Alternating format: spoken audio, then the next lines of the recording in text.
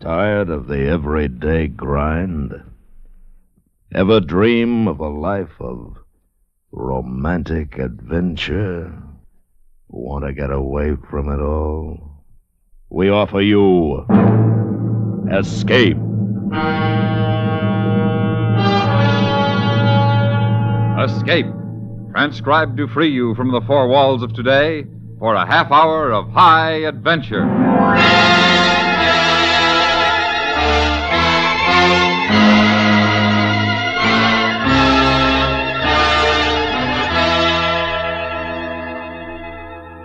You are in the heart of a Philippine jungle, searching out an Igorot village whose people are practiced in savagery and headhunting, while your civilized companion is coldly making his plan to see that the first head taken will be your own.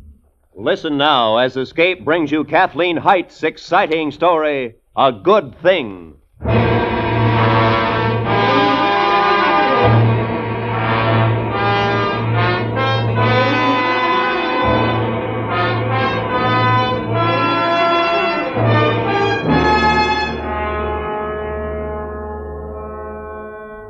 This time, Matthew found me in a filthy flea bag of a hotel room in Manila. Before that, it had been Shanghai, Rangoon, Cape Town. Name your port of call.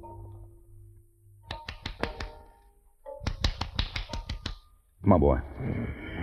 Come around. Come on. Come on, Dan. Dan, come on, snap to. You really tied one on this time, didn't you? Well, we've done it before. Here, boy. Catch. Easy. Easy, boy. Easy. No. That's you.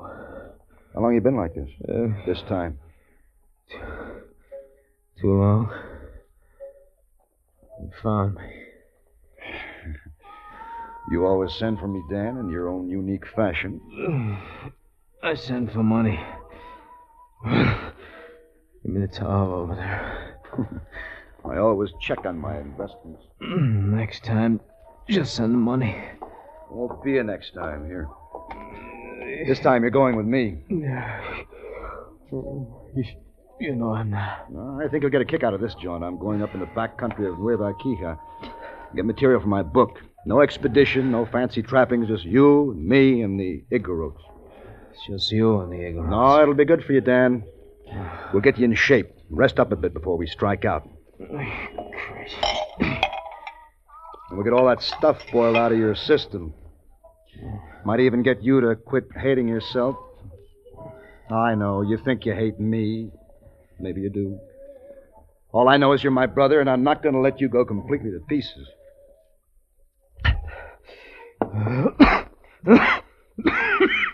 It makes you feel great, doesn't it? It's there when I want it. Yeah. And it never talks back. It's printed on the label. 16 full ounces, no platitudes. Do you have any clothes except those on your back? I travel light. Any debts to square? Women to placate before we clear out of here? You crazy fool. You really think I'm going with you? Might make it as far as Japan tonight. We'll put up with Cass for a while. He'd like that. Cass? Mm-hmm. You mean Cass Bledsoe? Sure. He's still around. Must be in his middle 60s by now. He's fatter than ever and richer. I see him a couple of times a year, I guess. Thought maybe you'd forgotten Cass. It's been a long time. It had been a long time. But Cass Bledsoe was one guy I'd never forget. I used to hang around his plantation near Gapan when I was a kid. My old man was an engineer in the islands. I knew a good thing when I saw it, even then. And Cass had it made, but good. A lot of cheap native labor, all the money in the world. That's what I call a good thing. That's what I'd look for all my life. Brother Matthew, I hated his insides. I always had. It wasn't so bad when he was off somewhere, but when he was around, I thought I'd blow my core. I hated him that much. He had me this time, though. I was flat broke, and he knew it. I had to go with him. You see, no one's done exactly the kind of study I want to do on the Igorots. The lecture can wait till we get to Cass's. Come on, Dan. Admit it's not a bad idea? I think it's a lousy idea.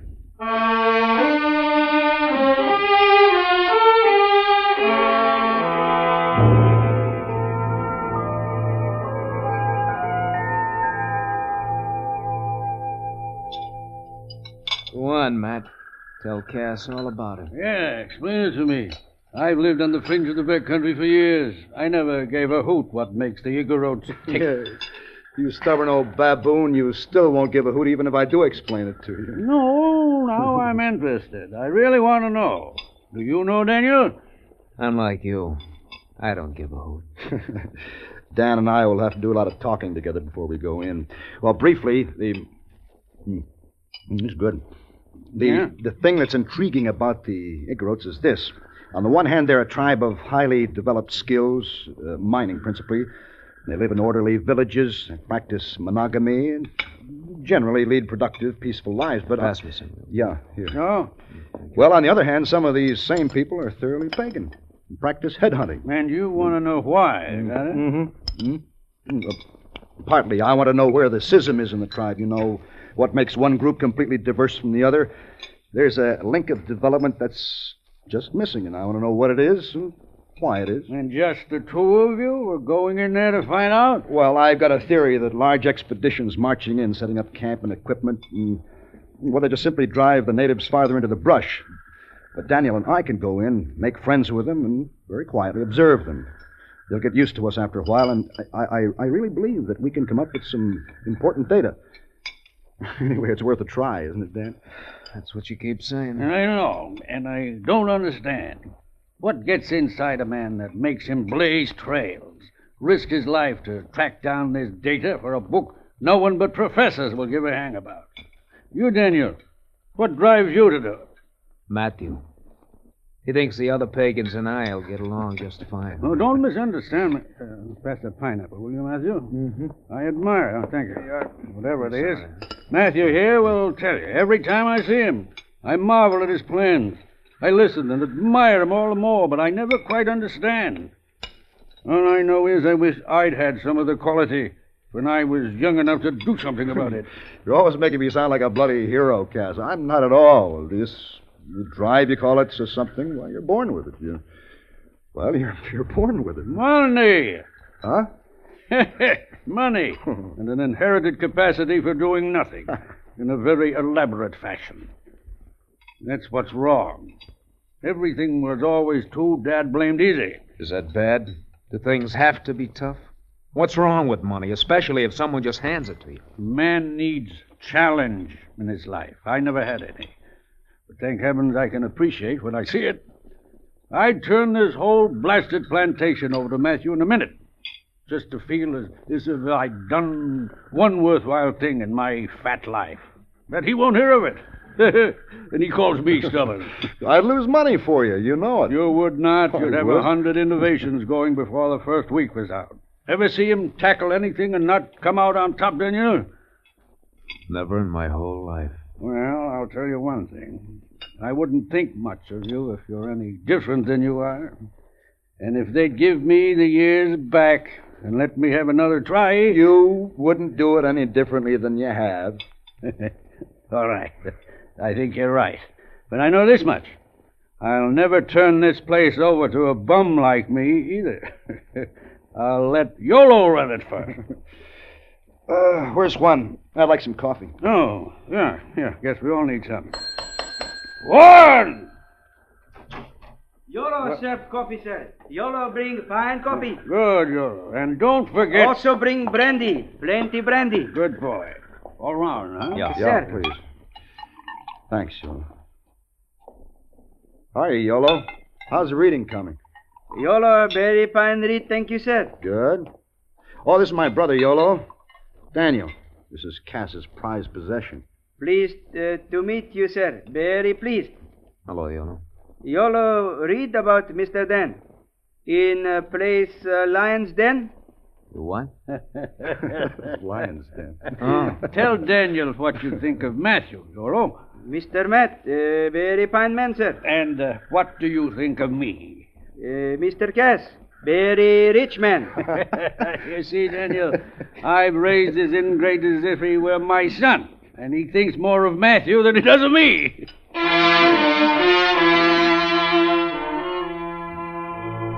The love feast went on and on and on.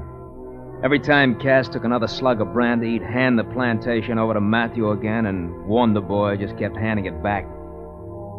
I had time.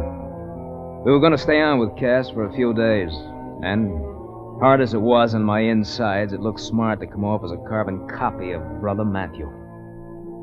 The drunker he got, the more old brandy bloat began to look like a good thing to me. A real good thing. I was a model boy those next few days. Now, if we start out early enough in the morning, Yolo thinks we can make it to... Yeah, to this clearing right here. It's by tomorrow night. Yeah. What does Yolo know about it? Well, this country's the back of his hand. Hasn't Cass told you? Yolo's an Igorot. His family still lives back up in the hills. Okay. So we're here tomorrow night. Yeah. When do we hit the first village? Well, about mid-afternoon the second day. We'll set up headquarters there and work out of there as soon as we know the territory and make a few friends. Sounds real cozy. All right, guess we're set then, huh? Mm-hmm.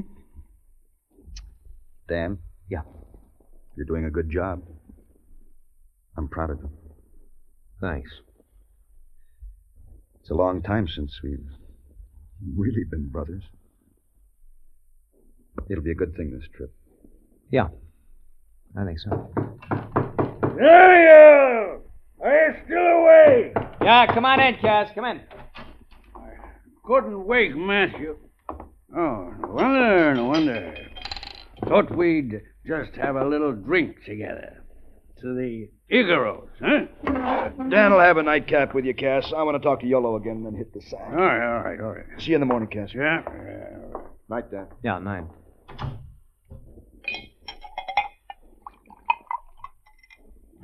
You sure you need that drink, Cass? You sound just like him. Pretty sure I don't need it, boy. Pretty sure. I don't need most of them, I take. Pretty sure. Here. Okay. Igorots? To you. To you and Matthew. Safe journey. Safe. Thanks. I don't know you like I know him, but you've got something. I can tell. Something. Doers. That's what you are. Amount to something. Never did myself. Look, you're pretty hard on yourself, aren't you? Guts. You've got guts, both of you. Guts. Never had any myself. Never. You've done all right without them. Listen, boy.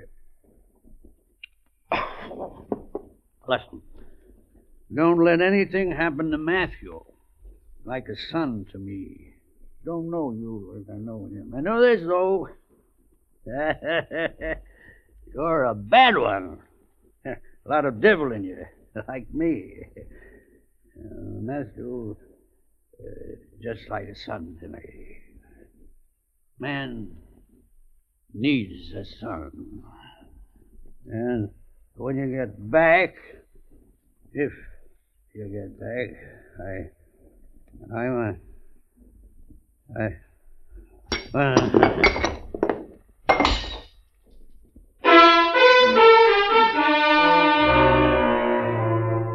It was like carrying a beach whale, packing him off to his room, loading him into bed. I made him comfortable. If the drunken old fool was shopping around for a son, I'd make it easy for him to find one. Matthew and Cass had one more good-natured exchange before we left the next morning. Cass killed me. Didn't even have a hangover. It'll be my way or I won't let you go, Matthew. If you're idiot enough to go in and pay court to headhunters, I'll at least have the satisfaction of knowing I sent you in good hands. Cass, you can't. Yolo's your right hand. You need him here. Just let him lead you to his old village. Then he'll come back. Won't you, Yolo? Yes, sir. Make very fast with Yolo to lead. No trail, very good. Also help make friend. Well, you'd be a big help, Yolo, sure, but... Matthew, I think it's a good idea if Cass can spare him a few days. I certainly can. Besides, it'll make me feel as if I'm doing something for you. At least you can all do right. it. All right. But you hurry back to Cass as soon as we're safely in the village, Yolo. Yes, sir. Yolo understand. Well, that's better. And you, Daniel, any young man who can lift me and my full load of brandy is worth having around. Anytime Matthew doesn't need you, let me know. Well, thanks, Cass. I'll remember that.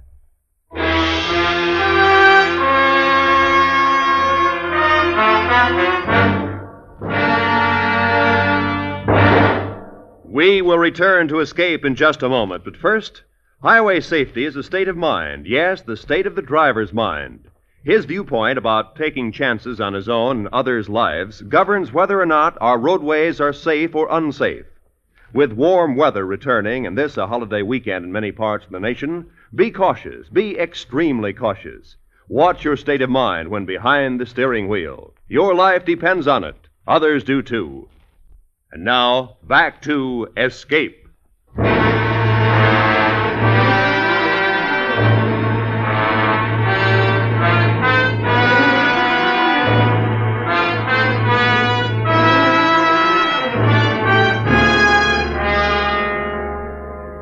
Yolo picked a path forward through the thick undergrowth, and I kept looking back with the marked signs that would lead me out again when the time came. By evening, Yolo had nosed out a little clearing. We made camp there. I watched Yolo in the firelight. His eyes kept darting out into the night, his head cocked, listening. Near as I can tell, we must be about halfway between Gimba and Bunga Bun, Daniel. What does that mean? Just that tomorrow afternoon should see us in Yolo's home village. You did a good job, Yolo. We wouldn't be this far without you. Yolo very slow. Tomorrow do better. You sleep. Yolo watch and listen. Yolo, what kind of sound does a headhunter make? No sound. All very quick. Mr. Dan have no fear. No? Why? Not have a fine head like Mr. Matt. That's a dubious honor. Headhunter think soul in head. See fine head cut off. Make hunter very smart fellow. Put head in ground. Make crops grow. Well, they won't come after us unless we trouble them. Don't worry about it, Dan. Get some sleep. Yeah. Apparently, I don't have a thing to worry about.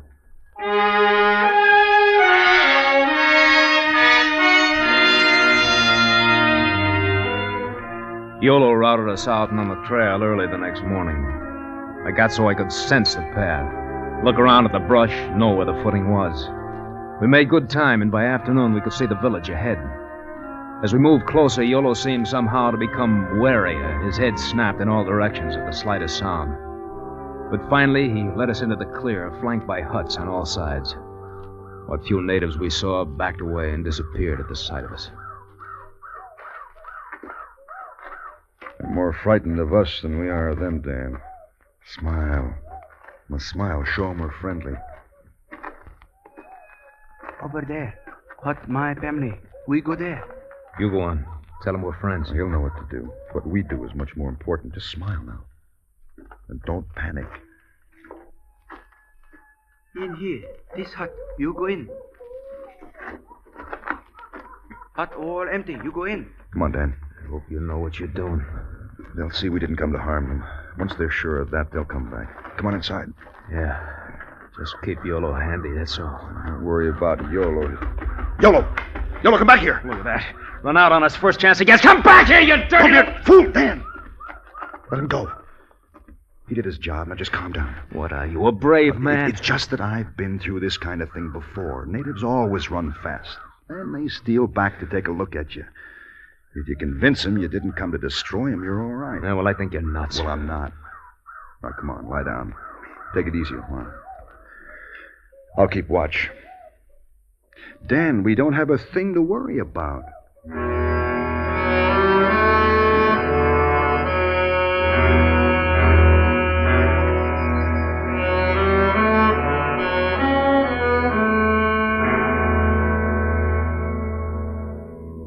I didn't expect to sleep, but I must have. Because when I opened my eyes again, it was dusk. brush was alive with sounds, but there was another sound, a rumble of voices out in the clearing. Voices that seemed to come closer to the hut. Matthews stood in the doorway looking out. You awake, Dan? Yeah. Some of the natives are coming back. It's all right. You stay inside. I'll go out and meet them. Don't you let them in here. No, they won't come in. Just stay where you are. And don't make it tough for us.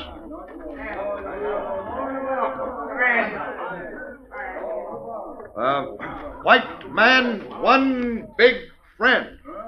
You see? Good. The white man, no knife, no gun. One big friend. Want to meet Chief. Meet Chief. Head fella. Make friends. He stood there with blank faces as Matthew did his great white father act. I took it as long as I could. They blazed away over there. They ran, but I just couldn't stop shooting. Stop it! Stop it, you crazy fool! Stop it! I got him out of here, didn't I? Stop it! Give me that! Give me that gun down! What's the matter with you? You hadn't done anything? They wouldn't have hurt you? You're nuts! I told you I thought it was a lousy idea. I didn't ask to come here, you know. Give me back my gun. Here. You set us back days and weeks. I suppose you meant to, but I've worked a long time to get ready for this trip, and you just blew it with half a dozen bullets that should never have been fired. All right. Tell me all about it on the way back to Cass's. We're not going back. We're not sitting here. No, we'll have to go on to the next village and hope we make it before the news of what you did reaches there. No, I know you're nuts. If you're smart, you'll clear out of here with me. Dan, now come on, just settle down. All right, now. We've made a bad start. We'll start over. I'm going back. Get used to it. You can help me if you stay here. I don't want to help you. If you give it a real chance, this could do you a lot of good, too. Dan, I've got to stay here. I want to. This book's important to me. Don't tell me what's good for me. All right, Dan. Have it your way. Go back. I can't stop you. That's right. You know, I think you're right, brother. I think you've got to stay here. Well, that's one thing we agree on. Yeah. You know, I'll sort of like thinking of you out here. It's such a stinking place. All right, Dan. You've made your point. I think I'll check the supplies. You never get that far. Mr. Matt, one fine head, huh? What? Good Lord, Dan. Oh, don't! Stop! Dan! Oh, Dan.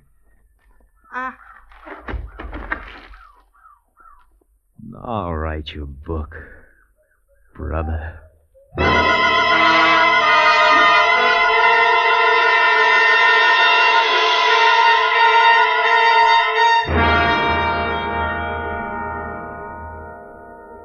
I felt good. Good. Because now all I had to hate was the idea of him. My nerve held until I got to the part about his head. I couldn't do it. All night long I tried to find a nerve, but I couldn't. By morning I picked him up, hauled him out into the brush. There wasn't a sign of life. I dug a grave, crammed him into it, pulled the thicket back over it. Would make a good story. Everyone would figure him for a hero's death, and that's how he got his. At the hands of headhunters.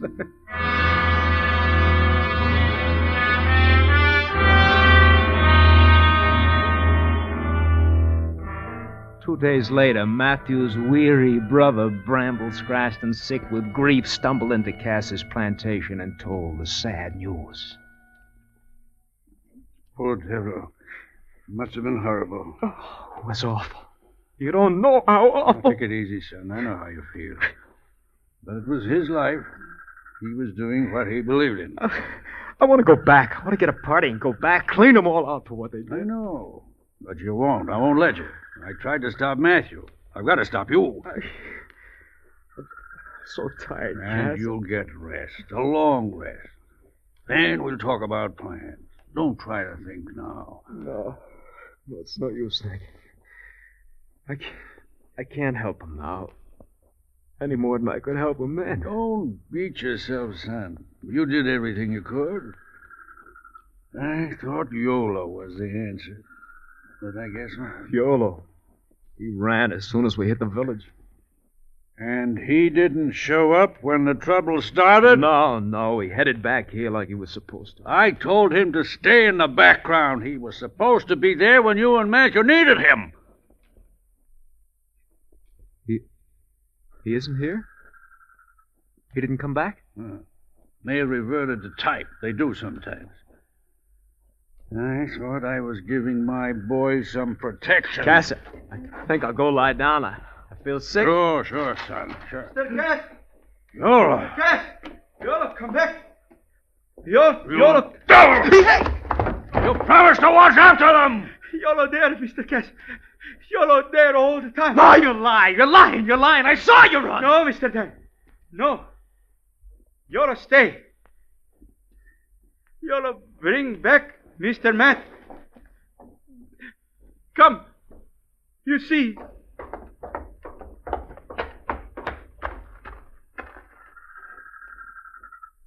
But his head. Daniel, you said... Head all right. Body dead. All shot. Mr. Dan, no? All shot.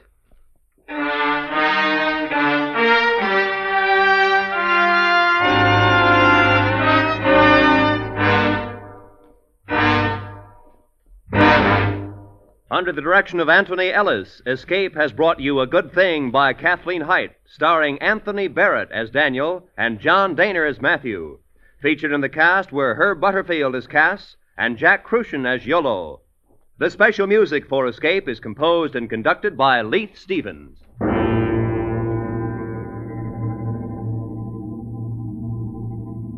Next week. You are living in a new and fabulous land, surrounded by all that is generous and kind, while your hosts, heedless of your pleas, are planning, as is the custom of their country, to kill you in a strange and terrible manner. So listen next week when Escape brings you a fantastic adventure in The Voyages of Sinbad.